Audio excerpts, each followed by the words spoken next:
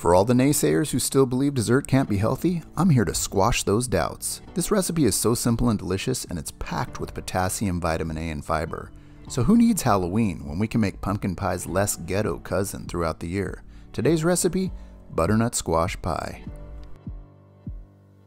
Check out the largest selection of fresh produce found anywhere, only at melissas.com. We're going to start by cutting the stem off of this beautiful butternut and then set it on its base and carefully slice downward through the middle. Make sure you have a sharp knife for this one. And then, using a spoon, scoop out all the seeds, which can either be discarded or you can rinse, dry, and bake them the same as you would pumpkin seeds. Next, we're going to place them face down on a foil-lined cookie sheet and then into a preheated oven, where we'll let them cook for 45 minutes at 350 degrees. They already smell so good. Normally, I'd just eat them with butter, but we have big plans for these babies. Between the two halves, we're going to scoop out 2 cups or 16 ounces of squash. Knock knock, who's there? Butternut. Butternut who? Better not forget to like and subscribe for 2 new easy and delicious recipes each week. Next, we're going to add 2 large eggs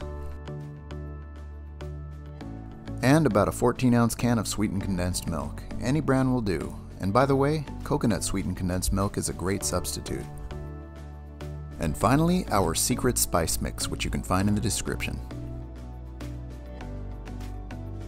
Then it's time to beat it with the hand mixer until smooth. And I know what you're thinking, you can't wait to lick the beaters. But in this case, I advise against it. Why, you ask?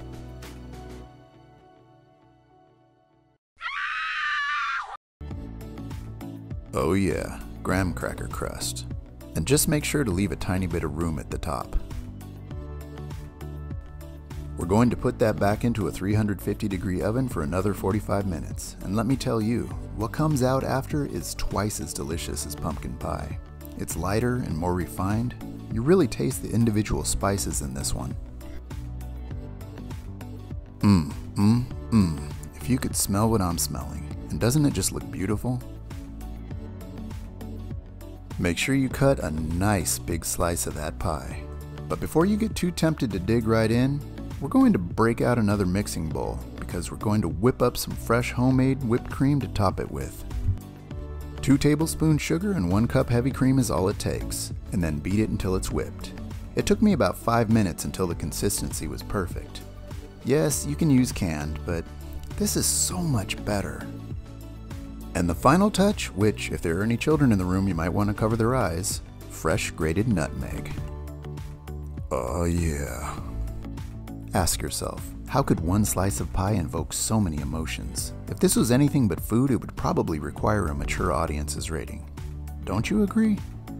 As always, thanks for watching.